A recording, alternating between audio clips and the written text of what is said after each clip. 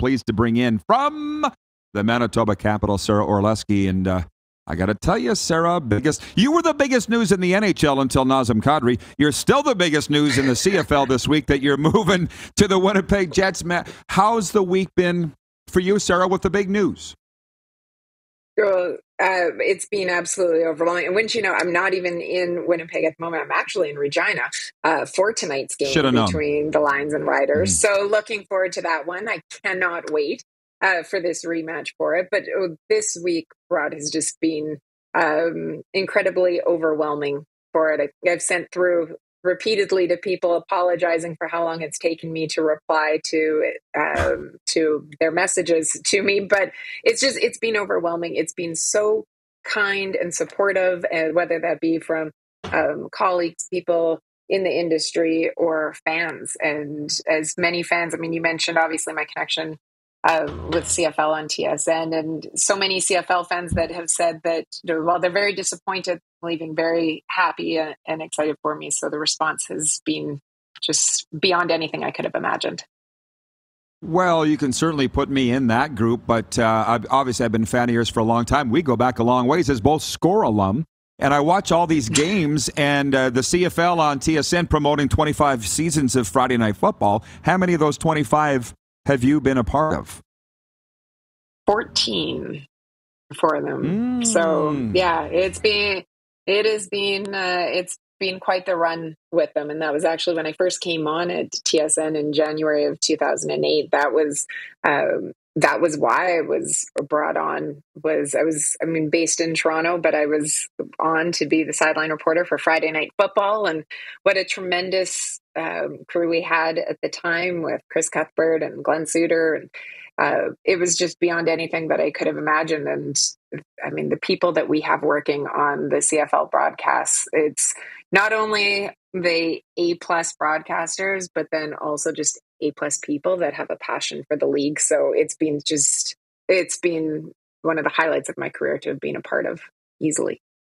Oh, absolutely. And just such a huge, like a cornerstone of it as far as I'm concerned. If you don't mind, I'll sprinkle some of the viewers' comments in here. Andrew Stout watching says, Bonjour, Rod. Bonjour, Sara. I wanted to wish Sara all the best. You always showed empathy and leadership on the sidelines. I am a huge fan of yours. I only wish I got to meet you. Merci pour tout. Sara, that's from Andrew. He's Francais, as you know. I will say this, Sara, you and I have had this discussion. I think your job as the sideline reporter, and trust me, I've done them all. As of you, I think it's the hardest. People might think it's easy. You made it look easy. It ain't easy being down there. No, it isn't. And obviously there's, people have different perceptions of sideline reporters, depending on the league, depending on the role.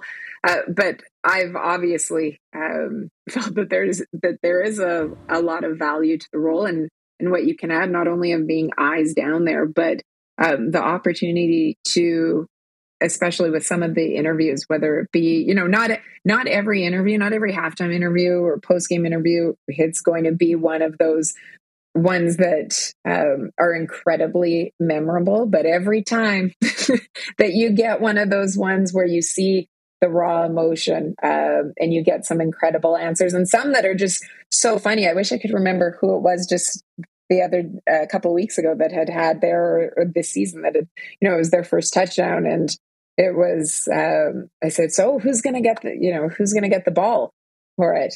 Like, me. And then I'm like, oh, okay. Kind of usually you're waiting for, it to be mom or something like that, and then reconsidered. And he was like, he's like, I might give it to my mom for a week too, depending on if she makes me cookies.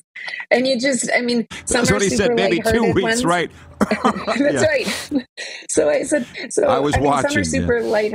Some are super lighthearted, and some, I just recency bias. Last week, Brian Burnham talking after their huge win in Calgary and the emotion that he had over the win and his role in it, and just what they were able to do. It's such a privilege to be able to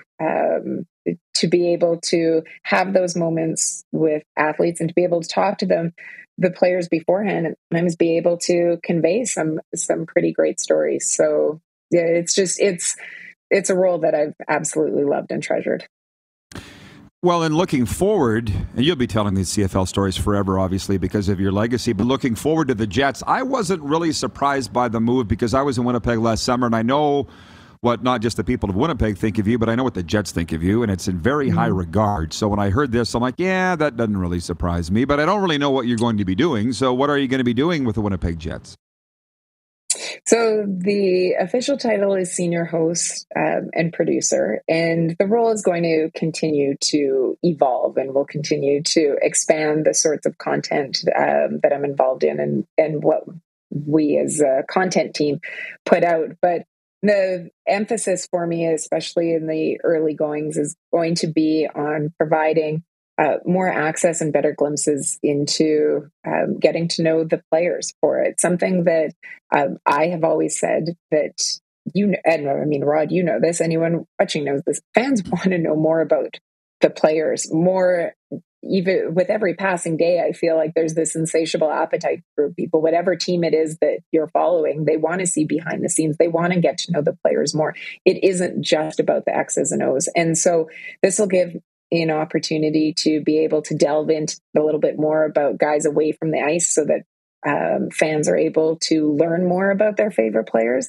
And then also we're going to revamp the post-game show and build out a post-game show for Jets fans to be able to have, because right now, as soon as the games end, it goes to Sports Center, and there's you see the highlights and you see the recap, but there isn't really, right after the game, there isn't that opportunity to follow a true post-game show, and that's what I'm going to host and help build out and produce for it. So hopefully it becomes something where fans, as soon as that game is over, get into that habit of coming to the Jets channels to be able to not only see the post-game scrums and availabilities, but get some analysis on the game. And like I said, kind of host a true post-game show is what I'm looking at. And then we'll just continue to build from there. Well, what's exciting about that is forging your own path, very similar to what we're doing. Nobody can tell us what to do because nobody's done it. It's so exciting. When you say that about the players, I've loved being in Edmonton. We were with some Oiler people the other night, and I said, well, Connor McDavid must not be able to leave his condo in this town. They're like, no, he takes his dog to the dog park, and he's an Edmontonian. And I'm like, wow, that's pretty cool. People would like to see that, and that's the kind of stuff with the Jets. People they don't even know that they're human, right, Sarah? They just see them on TV and they don't realize they're people. So that'll be fun to do, I would think. You must be looking forward to that. Very much so. That's what I love doing. I mean, whether it was with CFL or years covering the NHL for it, there are so many different places and everyone always talks about the X's and O's, but it is getting to know more about the players. And that's something that I feel that in the 11 years that the Jets have been in Winnipeg, that we don't have a great idea about these players beyond just what we see. And it's become even more challenging in recent years, obviously, because of COVID and you weren't allowed in the room, and that just the opportunity hasn't been there. And I think that there are a lot of great stories, and some of these players that, some of their interests are really, you talk to them on the side and you find out that they have some really intriguing interests, or they have these wicked sense of humors that you don't have the opportunity necessarily to have seen. So the hope is that we'll be able to extract that a little bit more from them, and so learn a little bit more about it and create, even more of a connection between fans and the players. These interviews with you are always so easy. It's because you're a broadcaster. And Rich in Edmonton here says, if A.J. Jakubik, the illustrious voice of the Red Blacks, calls Sara one of the best in the business, then I believe it. No. Well, you can't take my word for it. I've often said to any young reporter, whether it be female or otherwise, but especially females, it's like, look at Sara and do that. That would be the template to have success, is to follow her career. And I watch all the Jets games, too, because I live in the Bermuda Triangle of the NHL, so we get all the games. And during COVID, Sarah, when you were at your set, I very much, and I realize that, but you have those guys on like Poulin and Ferraro from their home, and you're at the rink, and the Jets are on the road, and calls are dropping out, and blah, blah, blah, blah, and you're tap dancing on the air. I'm like, that's a broadcaster, because I've been there. Was that stressful? That COVID, that couldn't have been fun in your role.